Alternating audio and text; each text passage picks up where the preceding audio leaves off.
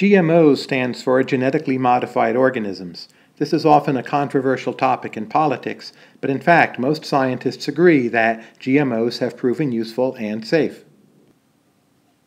The formal definition of genetically modified organisms is this: organisms in which genetic material has been changed using modern biotechnology, typically directed DNA recombination, to create new genes.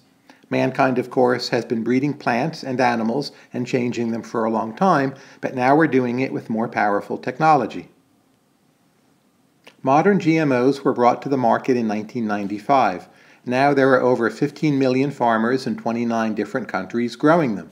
However, the vast majority of GMO crops are grown in the United States, Brazil, and Argentina. In the United States, GMOs account for about 94% of the soy crop, every time you're eating tofu in America, and about 88% of the corn crops. That's because GMOs tend to be easier to grow, cheaper, they are hardier, and they're more capable of producing food more cheaply. 300 million Americans, as well as visitors to this country, have been eating GMO crops for almost 20 years now, and there hasn't been serious evidence of any kind of negative health effect or negative impact on the environment.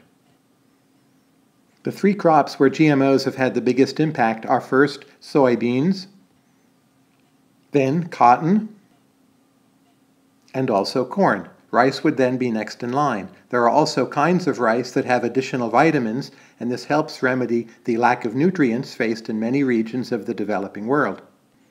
There are also breeds of sorghum and potatoes with greater micronutrients. There are GMO techniques for sugar beets, canola, and papaya.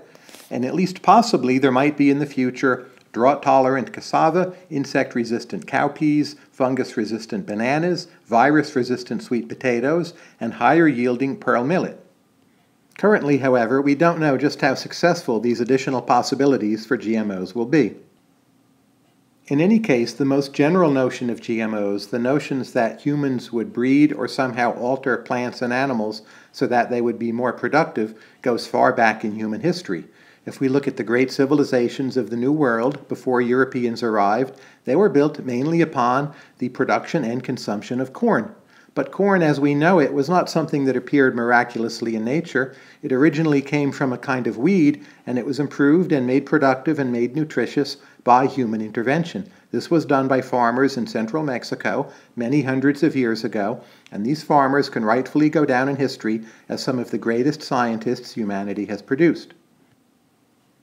On net, GMOs seem to have helped the environment rather than hurt it. This is particularly easy to see in the case of cotton. Very often a lot of pesticide has to be sprayed on cotton plants to keep away the insects, but GMO cotton is hardier and it doesn't require the same dose of pesticides. There is also the prospect of new breeds of crops which require less fertilizer, and this could lead to less burden on the environment through, for instance, the runoff of fertilizer into water supplies. In any case, higher-yielding GMO crops mean less burden on the supply of land. Sometimes GMOs are called frankenfoods, and they're subject to a lot of political opposition, especially coming from Western Europe. There's the sense that somehow mankind is tampering with nature, that we're turning our food over to the ownership or control of corporations, and there's a general reluctance to embrace GMOs as a useful and productive technology. There are a lot of seemingly unfounded fears about GMOs possibly hurting the environment.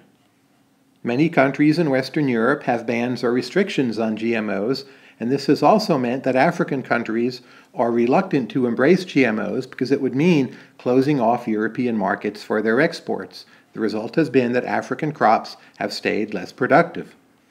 Many African nations also have refused food aid in the form of GMOs out of fear that the GMOs will contaminate their native crops and that Europeans will then at some point reject those exports and that market will be shut off.